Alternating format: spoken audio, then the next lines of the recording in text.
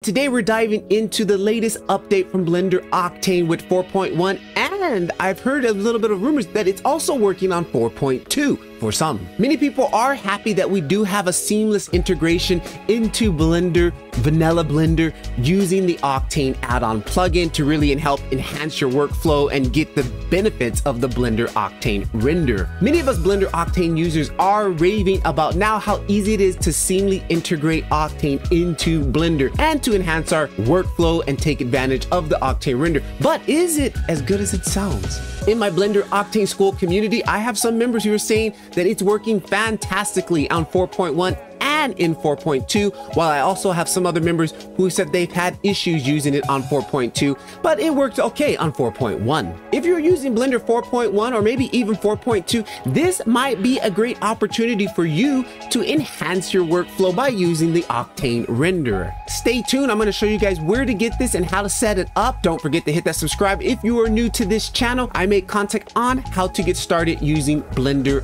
Octane. Enough of my jibber jabber, let's get straight into the video. All right guys, so let's get this set up and installed on your system. So what I'm going to do here, I'm going to quickly jump in my community. I have a post where I save this. This is one thing good about the community. We have these posts and everything is up to date. We kind of inform each other of what's happening in the world of Blender Octane. I'm going to put this link down in the description here. And again, it's kind of hard to find this link. And this is on the Octane forum. Like, you won't just find this sitting on their website. This is on the Octane forum here. So I'll have the link down in the description. Here it is, Octane Blender add-on 2.9 beta release test. Typically, some of this stuff will only be released for people who are actually paying for Blender Octane, which is the studio version. The prime version is us, the free tier users. We can use it for free.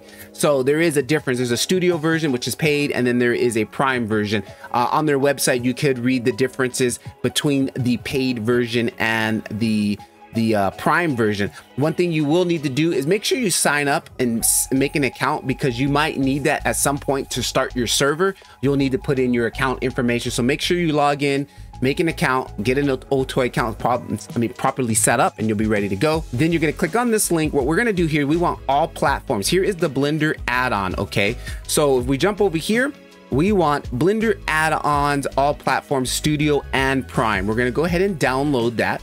Then after downloading that, we're going to need the Octane server next. Now, if you look here, the Studio Edition, that's for the paid people. Prime Edition, this is for us free tier users. So we want the Prime Edition. So we're going to also download this here. Also, here are the instructions. We're going to need to download the add-on and the server files. That's this and that's this. And then unzip the add-on server in any location on your hard drive. That's going to be this one here, the Octane server. We're going to unzip that. Launch the Octane add-on server. We'll need to launch that. And this is sometimes you may need to put in your password, your Octane account information. You may need to do that there. I'm not too exactly sure. I've already done it several times, so it may not ask me. And then next it says launch Blender, and from preferences add-on, install the Blender add-on. So we'll install this here like we typically do any other add-on in the Blender. We're going to go select file, new Octane default setup, quit Blender, and then launch Blender again. All right, so let's get into it. So I've got my one file here. Here is the actual plugin, and I've already unzipped the server prime. If we click on that, here it is, Octane server prime. Double click on that, and we're going to need to activate this. This is activating the server. Now, typically you do need to have an internet connection so it can connect to the server and do its jibber jabber in the background.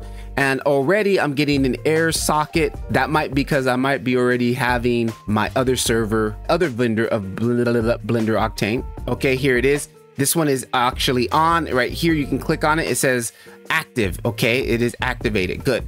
So FYI, I do have two versions. I have the Blender Octane standalone version, and I have the plugin, which I'm doing right now. And last night I did have some confliction. Like, I had some issues with my servers, and I've never had issues with my servers, but until I had them both on my computer now, I had an issue. FYI, if you're running both versions of Blender Octane, you might want to take note of that. So after this video, I will be deleting the plugin, because I'm happy with the add-on until the plugin becomes out of beta. Then I will switch over. Till then, I just want to keep it if it ain't broke, then why fix it? Why fix it? And it's not broken for me. Back to the video.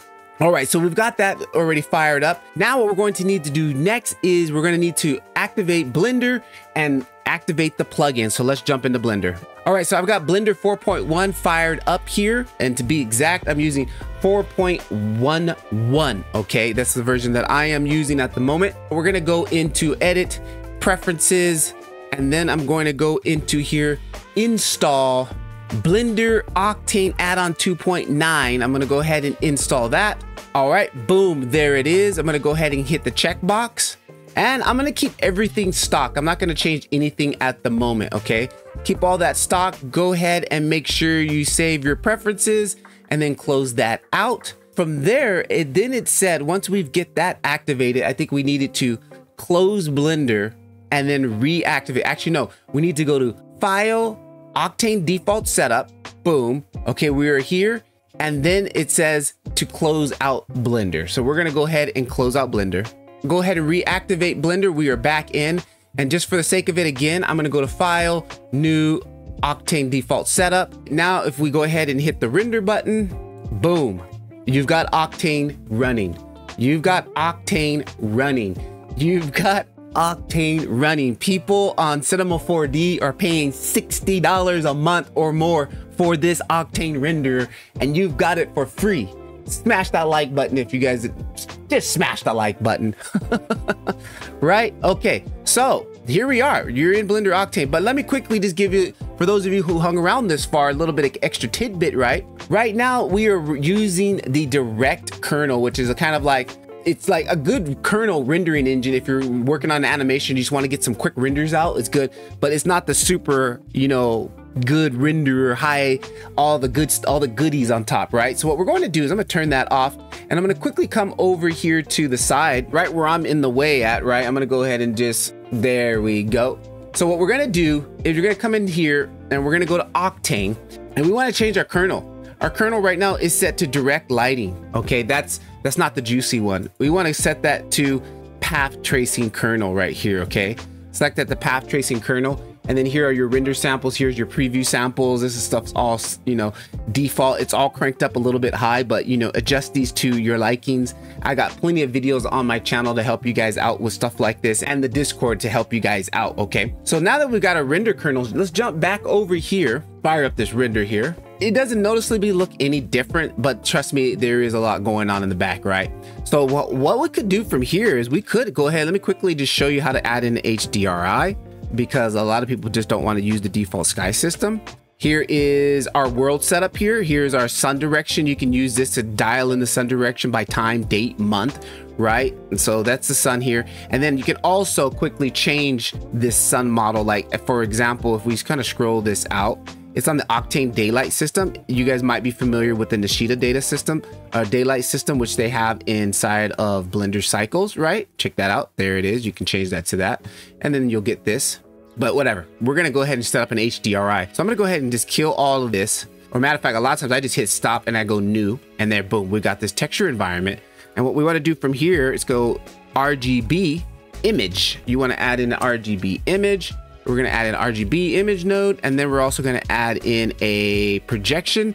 We're going to go to spherical projection, and then we're going to click this little plus button, and that's going to add in this 3D transform. Plug this projection into the projection, plug the texture out into the texture, and now we see nothing because we need to load in an HDRI. And once I get your HDRI loaded, boom, there it is. You're like, well, that looks like crap. Well, it's a little bit blown out right now just because the exposure is set pretty high. One thing that's nice when we do this default setup like this, it automatically sets our color, our space up. If we scroll down to the bottom here, right here, it says always use raw transform for Octane, right? Always raw transform. That is set up and everything is good to go, okay? What we need to do now is like, the thing about Octane is we use the camera imager to really kind of dial in our exposure and stuff like that instead of adjusting the world, because in real life you can't just adjust the world. Like you can't just turn the sun down, right? I mean, you could if you want to, but I typically work pretty much like this. I use the camera imager because this is the exposure of the camera, right? And now you can clearly see what's happening and what's going on there. If we jump into the camera here, and let's just get a little bit better of a shot, something that we can see there. And now you can see, here's my exposure for the camera. And if I hold shift, boom, we can dial that in, get that set up to where you want. This is pretty much like how the lighting is for this HDRI, right? If I was to change it up to something different. Now I got the brown studio look here, and you can clearly see I got some more headroom on that. We can kind of buff that up a little bit there. Okay, boom, check it out. Look at that, that looks gorgeous. That looks absolutely gorgeous. And of course we can just go ahead and bring this down. All this, you can start tweaking your windows, and you know, it's Blender, right? It's the same thing. It's Blender. I mean, it's pretty snappy, right? It's pretty snappy. So from here, what you're gonna do is down in the descriptions, I have a Gumroad page. On my Gumroad page, I have a free Blender startup file that will kind of help you get set up with the viewport and everything, or you can just build your own off of this. But I have a whole bunch of free assets in there that you guys can do, materials, all kinds of cool stuff that's just for Blender Octane. Go there, check that out. I have a Discord. Go to the Discord server, log into the Discord server so you guys can get some help if you got some questions. But if you're already hardcore, if you're coming from Cinema 4D and you're just tired of paying that and you just want to get, you know, you're jumping on the bandwagon for Blender, I got a paid community. Well, there's a lot of Cinema 4D members in there who are just getting into Blender. They want to get straight to the good stuff. The community, we're super tight there. We help each other out. We've got premium assets, all that down in the description. Take a look at that. Take a look at this video.